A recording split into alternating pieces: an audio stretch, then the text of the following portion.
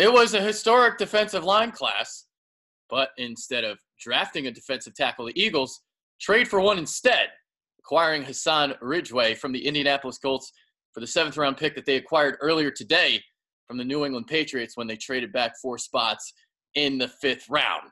So the draft is now complete. The Eagles wound up making 5 picks in all. They never addressed linebacker or safety, which a lot of people have a problem with. I came into the draft, I did kind of say, hey, don't be surprised if they don't go attack linebacker until late or if they even draft one at all. They do not take linebacker seriously here in Philadelphia. And they only play 2 at a time. So they must have a lot of confidence in Nathan Jerry and Kamaguruje Hill that they can take a leap next year. And then you also got Paul Warlow in the fold. You also got Nigel Bradham. It was not a good linebacker class at all.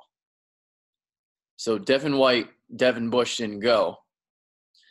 Mac Wilson fell, and he was my 3rd-rated linebacker, and I wasn't even like that crazy about him. But after those guys, there was a free-fall linebacker. And it just didn't surprise me that they didn't pick one. And then as for the safety, I mean, look, I'd rather have a safety than a linebacker. But I also said, hey, don't be surprised if they don't take safety as well because of all the cornerbacks that they got. And some of the guys that can maybe potentially move to safety, we'll see. Now, I would have liked to bring a safety in here. You know, Chauncey Gardner-Johnson was the name I was talking about for a lot of the rounds, but that didn't happen. Eagles don't even take a safety at all. And, they've got what they've got on the roster with Malcolm Jenkins, Rodney McLeod. You got Andrew Sendejo. So you got those 3 guys. And then, maybe somebody moves to safety, whether that's Avonte Maddox, Rasul Douglas, whoever. So we'll see. As for Hassan Ridgeway, he's a guy who's got 6 career starts. He had 4 sacks in last year's preseason.